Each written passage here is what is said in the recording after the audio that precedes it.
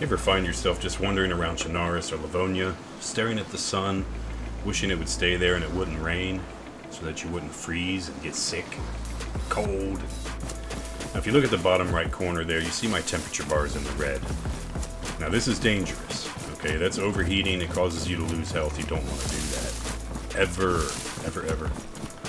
For a short while. Also notice I'm running around in the rain, my temperature bar is in the yellow, and my health is going up. Just don't let it get in the red, okay? Maybe you want to swim over to Prison Island. Keep your temperature bar in the white. Unfavorable Gamer here with another Dayz tutorial teaching you how to stay warm during the rain in Dayz. So here's how this all goes down, guys. First thing you want to do, if you encounter some wolves, find a deer, kill a bear, kill some chickens. Whatever you have to do to get meat, get it. You're going to want about 6 pieces of meat to completely insulate you. And we call this the meat blanket, the meat wrap, meat soup, whatever you want. Whatever you want to call it, whatever suits your fancy. Call yourself a little hot dog, I don't know. Just wrap yourself with some meat. Now this was a good kill. He's got a pretty big rack on him.